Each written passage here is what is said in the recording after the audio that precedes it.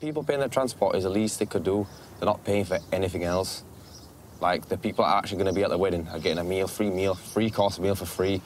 Yeah, alcohol's not going to be free, but it's a good day for the sake of your travel cost. Alison heads back home to see if Lauren and T can help find the money by tomorrow. So he's asked if to come up with 850 quid.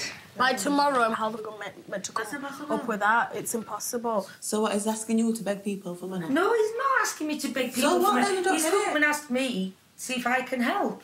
Tell him to sort it out himself. It's not your problem. Why is he putting this stress on you for? Because he's got enough stress on his own plate and he's just come to ask for help, that's all. What happens when you plan a wedding? Where's car? Broken down on the motorway. The one that was supposed to be picking Lauren up and your dad up.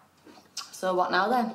Where's your dad? Yeah, is he there yet? Yeah, he's here. Worst comes to worst, could he not take her? You want us to ask Pete? Cheers, thank you. Bye. Yeah. Thanks, bye. Where's car's broken down on the motorway? So, are you okay to take Lauren? Yeah, Are you okay fine. to take Lauren? You're going with Dad. So I've got to go in my wedding dress in Dad's car.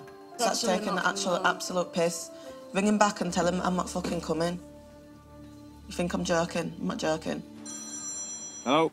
Now we've got a problem. Why? She's just being Lauren. She will not go in my dad's car. Tell her straight, yeah? If you don't get into one of them cars, then she ain't getting married. That's as simple as it is. All right then. Right. Do not repeat, he said, if you don't get in that car, you're not getting married. Yeah, definitely do not repeat that. So basically, Lauren said if you don't get in the car, you're not getting married. Nicely done. They can get fucked because this is pissing me off. So, what's it gonna be? I'll just go in my dad's car, fuck it. Oh, why are they white? You tell me. I'm meant to be the only one in white. And I can see your knickers. I ain't got any on. Classy bird.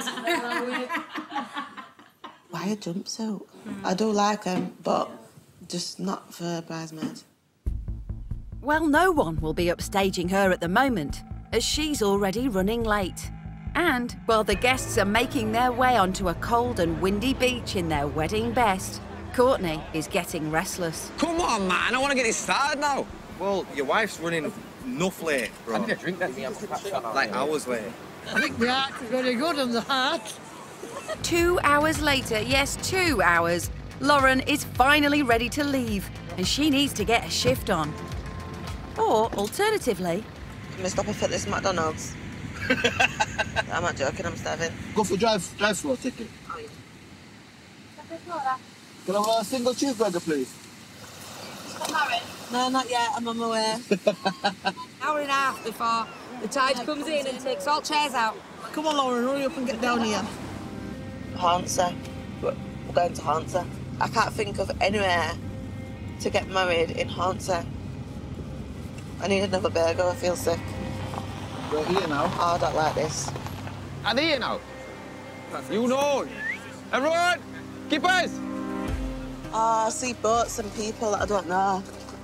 Oh, I can see a horse and carriage. Yeah, you see? Oh, is this for me? Obviously.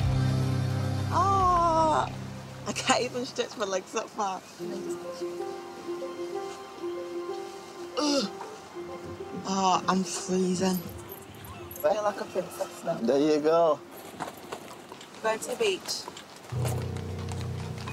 I was not expecting this at all. Oh, it's right in the middle of the beach. Oh my God, everyone's gonna see me get out. Dad, I'm so nervous.